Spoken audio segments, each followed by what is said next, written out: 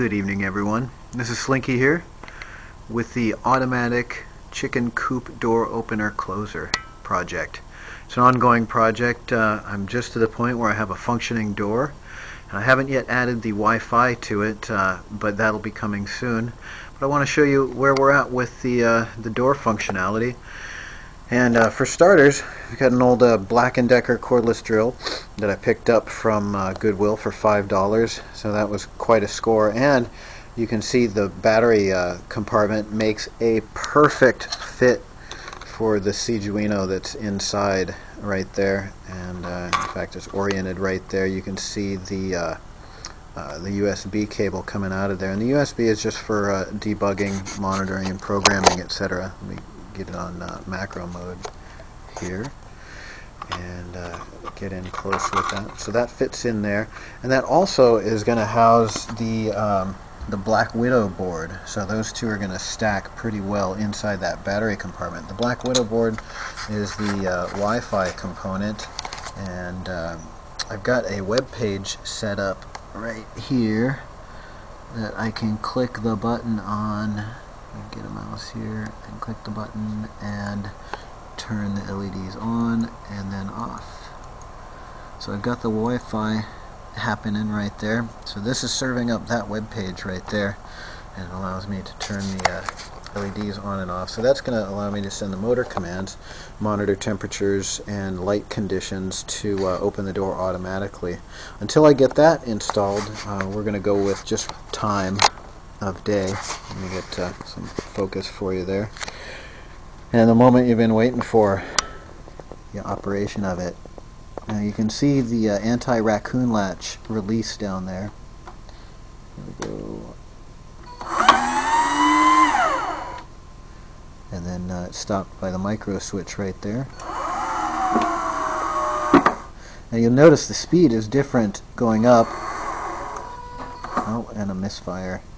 Yeah, that's due to the debounce logic that's going to be added here shortly. That was me double hitting the switch prior to that. But now it's going up and down pretty smoothly. I do have a little bit of filing to do on some edges to make it go smoother. But if you don't use this mechanism to open the door, as you can see, it's not going anywhere. So hopefully the raccoons won't be able to get in there. Let's see, we've got some details here. We've got an old solder spool right here. Just some bolts that had been found. I was going to put a counterweight on it, but the motor seems to be plenty strong to haul the door up, even though it weighs probably about as much as this 6-volt 7-amp-hour battery does right here.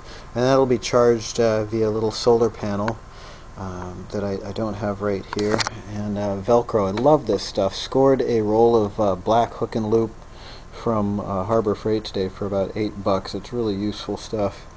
And let's see, what other things? Oh yeah, I had to whittle the plastic off of this USB connector right here to get it to fit properly between the ribs in there, but it fits pretty nicely. I think I'll be able to seal that maybe with Sugru if they ever get it to market. Wouldn't that be nice? But this is it in a nutshell. Thanks for tuning in, and let me show it to you in operation here a couple more times.